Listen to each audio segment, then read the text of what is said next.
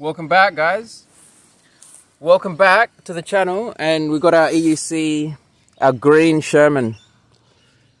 And the reason is because my tire went flat finally on the max. It's got like just over 9,000 kilometers, and I'm kind of annoyed because I wanted to get over 10,000. I guess beyond 9,000 is pretty good, but 10,000 is what I was aiming for. And now I don't know if I should like just try and put some slime in it and risk wasting the slime just to get over that 10,000 kilometer mark, or just change the tire and the tube. Because if I put the slime in, it's not like, I would only be doing it to try and get over that mark, and it might not even work. You know, the slime doesn't always work. But anyway, today's topic is an interesting one. And the next video, guys, is going to be finally that medical stuff where I'm going to tell you the secret to how I beat this mortal disease that I had. And guys, I'm fine. Like, if you're worried why I didn't upload for so long, I've just been heaps busy with work. But my health is good. I haven't been eating that well though. I've been eating like a lot of junk food, which is kind of good because it means I can, and it's not making me sick like it was before. But I'm going to get back on the health train. So yeah, right now. And I cut my own hair today too. So you win some, you lose some. I think today I lost some. I didn't just lose some hair, I lost some dignity. And that's just the way it is now. Maybe it's not so bad, I don't know. When I saw it, I was like, damn, I messed up. But anyway, let's get on to the topic. And we're out here in the park. Nice park, isn't it, guys? Look at this. It's my private little island. Well, it's not really an island, but anyway, look at this Sherman here. Look how many Ks I've got. 15,881. Not bad, huh? That's the original Sherman. Had that for like years now. But anyway, let's get on to the topic. And it's going to be kind of freestyle, because I think sometimes I do the best explanations without rehearsing it. And in this case, I think it'll be like that. Hopefully that truck isn't too loud. We've got a garbage truck working back there.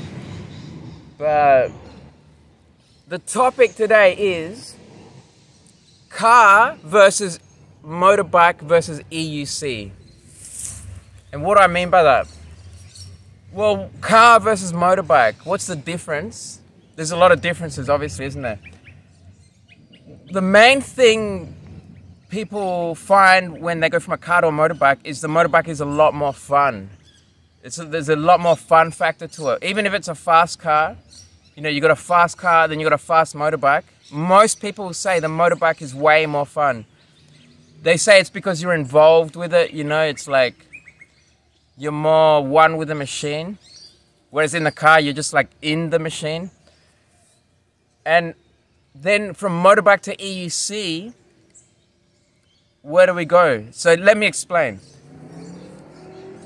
When you're in a car, you're basically inside the machine, and your own body has virtually no impact on the dynamics of this system. Like, if you were to lean to the side while you're driving, it's going to have no effect, is it? You could like jerk yourself around inside there, and it's going to have no effect. You could jerk off inside there, no effect. On a motorbike, you lean or you jerk around and the whole thing is going to become unstable. You could fall off.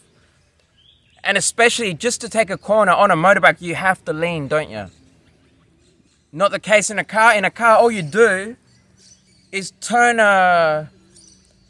it's called a steering wheel, but I'm just looking for a word to use. It's like a control, like a computer game. It's like moving a joystick, essentially. So it's kind of like you're in a simulator in a way. You're inside this box, and the only effect you have on the machine is your inputs on these controls, like the joystick, let's call it. You know, your gear stick and your pedals, your steering wheel. That's all you do is just move these controls. So it's like being in a computer game almost. But of course you feel the G-force and everything. You're not in a simulator. But essentially, It's almost the same. Like you could have a simulator that mimics it almost perfectly, right? The difference is, and okay, with a motorbike you could simulate it somehow, but my point is that when you're on a motorbike, your body weight is now part of the dynamics of the machine. So the way you move your body now determines how the machine is going to move. So it's not just about dials and buttons. You know, you're not just pressing buttons and moving levers. You're using your own body weight. So your body is part of the machine, hence one with the machine. And that's what makes it a lot more fun. People don't realize this, but you've also got another degree of freedom, right? In a car, when you turn, you just turn. It's like you're on it's almost like being on a two-dimensional plane, right? You're on a plane, let's just call that the flat road, and you just cruise around like that. On a motorbike, in order to turn, you have to lean the whole machine over, right? And the faster you want to take the corner, or the sharper the corner for a given speed, the more you need to lean, because it's a balance of your body leaning over and the centripetal force in the opposite direction. Once they balance out, then you don't tip either way, right? So you're in balance there around the corner. But the point is that you are part of the system, right? You're one with the machine. You've got to lean with it. You feel everything a lot more, don't you? Because you're like, it's like you are the machine almost, in a way, right? And you've got an extra degree of freedom, right? Who doesn't love freedom? Get back in the car, you've lost that degree of freedom. You don't have that leaning. I mean, technically, you know, a car does slightly lean because of the suspension and stuff, but it's not the same, is it? It's just a slight lean. Whereas with a motorbike, it's completely part of the dynamics. Like you have to lean heaps, you know, in order to turn sharply. And now let's talk about the EUC. So going from the motorbike to the EUC, let's go back to the car quickly. So going from car to motorbike, extra degree of freedom. Maybe this is not the best lighting, huh?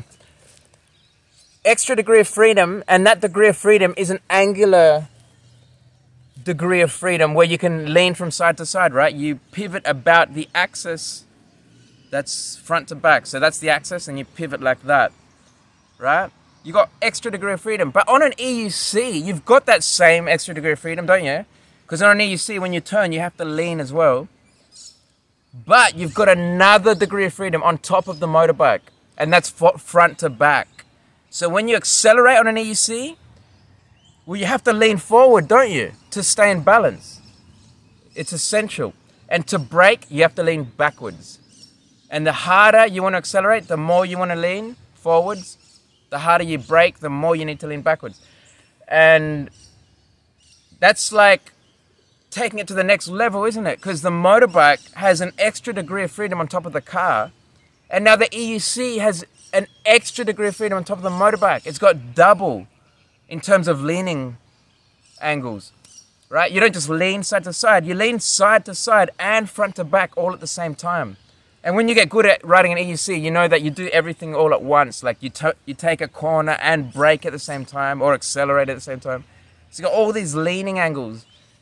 And it just makes it feel a lot more sensational. Like you feel those sensations and you feel part of the machine. It's like you're one with the machine even more so, because you've got to lean all over the place now. You're not just leaning like on a motorbike. To accelerate, all you do is that. So it's kind of like the car thing. You just got to control and just, you know, you don't want to like, you need to lean forward a bit if you're going to like, if you've got a fast bike. Otherwise, you're going to go, you know, you pop up the front wheel. So you do lean forward, but it's not like an EUC where the whole machine leans front to back, right? So what I'm saying is the EUC is like the next step up in going from a car to a motorbike. Then you go motorbike to EUC. And then there's the other advantages that come with having just one wheel. And it's because we've only got one wheel, by the way, that we have that extra degree of freedom. Because when you've got two wheels, like a motorbike, you're fixed in that front to back. You're not going to tip forward and you're not going to tip backwards. right? Unless, of course, you got a really fast bike and you pull the throttle and do a mono, like a wheelie. But it's not the same thing, right? In normal riding, you can't tip front to back. Same with a bicycle. On an EUC, you can. So it's got to all remain in balance. But because of that, you've got an extra degree of freedom and you've got extra mobility and nimbleness. Like, we can turn on a dime, can't we? We can just spin literally on a dime. It doesn't matter if you've got a big EUC or a small one. Your turning radius is 0. Literally, you just spin around like a Tasmanian devil. You know, it's like, there's no other vehicle like that, is there? Like, it's kind of hectic, but it's got its advantages because you can turn so sharply.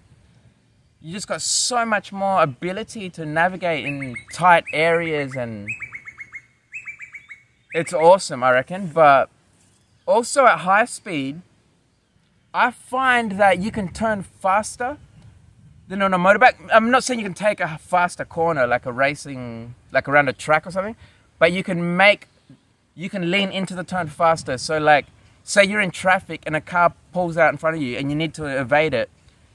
On an EUC, you can do it much faster because it's because you've got more degrees of freedom and you've got less wheels, right? You got less. How would you put it? It's like you've got less holding you back, right? It's just one wheel and it turns so easily. Or you just lean and instantly you've moved off the line you're on.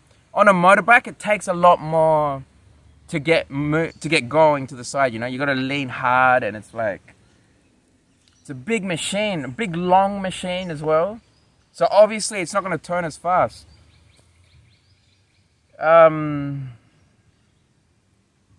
What else does it give you? That's about it, really. It's, if you can understand that, then you can understand why the EUC is so much more fun than a motorbike. Motorbike is more fun than a car, and I know it's subjective, but most people would say that a motorbike is more fun than a car. You know, you got your car guys that would argue that, but most people definitely say that a motorbike is more fun. A lot more fun as well. And an EUC is even more fun than a motorbike, right? Because of that, you got extra degree of freedom. You got double the degrees of freedom. It's double the fun, in my opinion.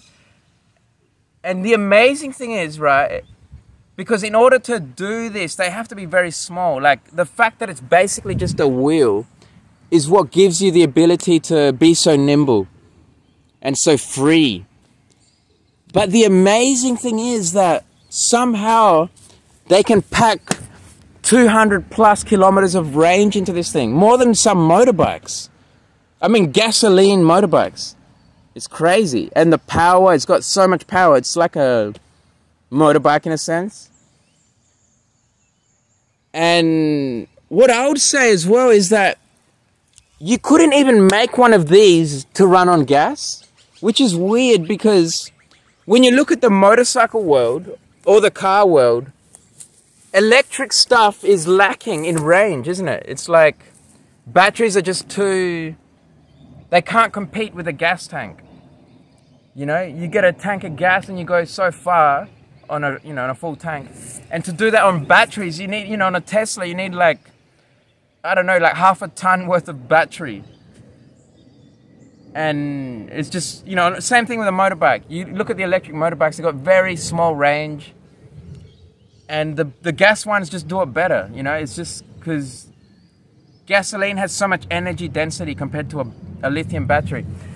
But when we're talking EUCs, how could you even do this on gas? Because it's basically just a wheel, right? There's not much more to it. Look at the thickness of this. Look at the thickness of this thing, right? It's like that thick on either side. Like, the whole thing is about that thick. Like from my thumb to my little finger, it's nothing.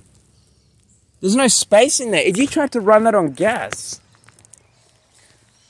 where would you put the gas tank, for starters? Because you need about, to get 200 kilometers of range, you'll need about 4 liters of petrol, which is like a gallon. So you need a full gallon. Where are you going to put your gallon of gas on this thing? And then you need your motor.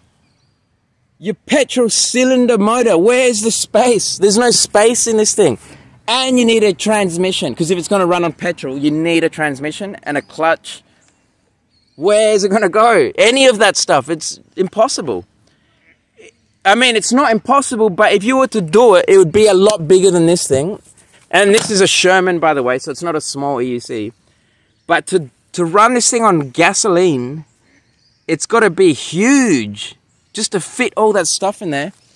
And it's not going to even have as much range as this thing. I mean, it could, but it's got to have a big 1 gallon gas tank to do it. And I just find that amazing because, like, how does that even work out? Because with cars, it's the complete opposite. The petrol is what gets you further and gets you smaller, lighter vehicles. Whereas when you try and run them on electric, you need these big-ass batteries that freaking... I can't hold this thing up, guys. It's annoying. You need these big batteries that just, like, hold the whole thing back, you know? Especially with trucks, you know, the semi-trailers, the Tesla semi they talk about. Too much battery. The battery in that thing is like freaking several tons. It weighs like as much as an elephant, literally. It's mind-boggling. And that means that it takes away from the load. So you can only put a certain amount of cargo on a truck by law. And if an elephant's worth of mass is going into the battery, then you've lost all that cargo. So that it's no good. Can't make money like that. So that's why they don't use them. And same with electric cars. It's a bit of a gimmick, to be honest. Like, yeah, they're great. You know, the Tesla's really fast and all that. But it weighs like 3 tons. It's a big-ass brick. You know, it's like... yeah, it's not that appealing to me, to be honest. Like, they're fast. I know electric motors have a lot of torque and... off the line, you know, it's like faster than any gas motor, but just the fact it's so heavy, you know, I can't get past that. But then with the EUC, it all changes. Electric is the way to go. It's the only way to go. And again, it's the only way to go because for this self-balancing technology, you couldn't really use a clutch because it needs to be able to go forwards and backwards, right? Like really quickly. You know, it's got to quickly transition from forwards to backwards. For example, when you do the pendulum, even in regular riding, you know, like when you take off, it's not going to be smooth enough, you know, like it's got to be really smooth to keep this thing balanced. And the electric motor can do that because it can take the information at such a high rate and respond almost instantly. It's like, all right, we need to give this much torque to the system in this moment in time, and it's going to do it within a millisecond, right? A millisecond, it's already doing it, like you don't even realize. With a clutch and a freaking gas motor, it's way slow. It's not, it's going to be rough as guts. Like when you take off on that thing, you're going to be like, it's going to be like riding a bull. Maybe the extreme bull was going for that, but yeah, it's good technology, guys. Like I say, I think electric kind of sucks when it comes to cars, but when it comes to these things, it's just magic. And nothing else can do it. No other technology.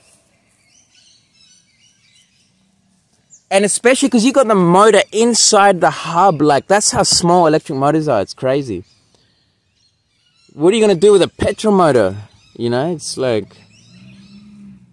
yeah, it's kind of nuts. And those are speakers, by the way. See my speakers? Little mods I've done on my Sherman. And guys, by the way, this tire is really... look how badly dented that is. I did that at the beach. It's cracked even. What the hell? I can see the metal cracked. Can you see that? Right there. See that crack? There? I just noticed that, I better be careful. You know what, I might not even ride this thing too much anymore. And I'll just ride it slow, because that kind of worries me. That's not looking good at all. Look, I'll spin it. Look how... Look how bad that is. Wonky as hell. Willy Wonka. This is a clown's wheel. But like I said, it's my only transport at the moment in terms of like PEV mobility. So if I want to use an EUC, I gotta use this freaking wobbly ass tire.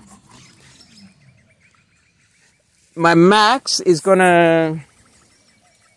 I mean, all I need to do is... I've got a spare tire. All I need to do is change the tire, but I haven't really gotten around to it yet. I'll do it soon though, because that's looking dangerous. And for this thing, I'm gonna buy a new rim and motor, which is like 500 Australian dollars.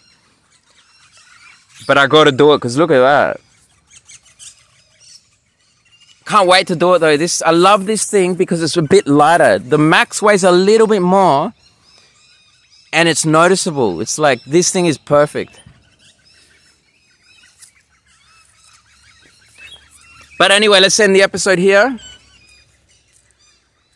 And we'll see you in the next one. And the next one, like I said, will be that medical stuff. I'm going to explain the magic ingredient that saved me, basically. Like, I had a mortal disease that they say it was going to kill me. They said I needed emergency surgery or I was going to die. That's what the doctors were trying to convince me of. But I was sick like that for 3 months without any doctor even looking at me. So I was like, nah, I'll take my chance without the surgery. And it was a good decision because I got better. But there was one ingredient that really did it. And I'll talk all about that in the next episode. It's very interesting stuff, guys. The hospital is what provided this ingredient too. It's like something you can buy easily. You can even buy it at the gas station. So interesting, isn't it? But I didn't know it was going to be so helpful. And when I went to the hospital, they gave it to me by default because it's part of... they don't even call it treatment, right?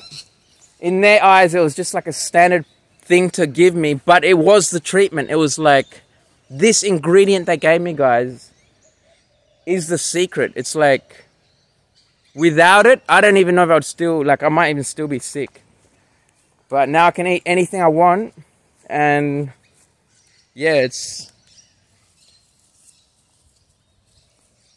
I just can't thank, I can't thank them enough, really. Even though they were wrong, they wanted to do surgery on me. I got to thank them because without going there, I wouldn't have discovered this. But yeah, anyway, let's talk about it in the next one. We'll see you then.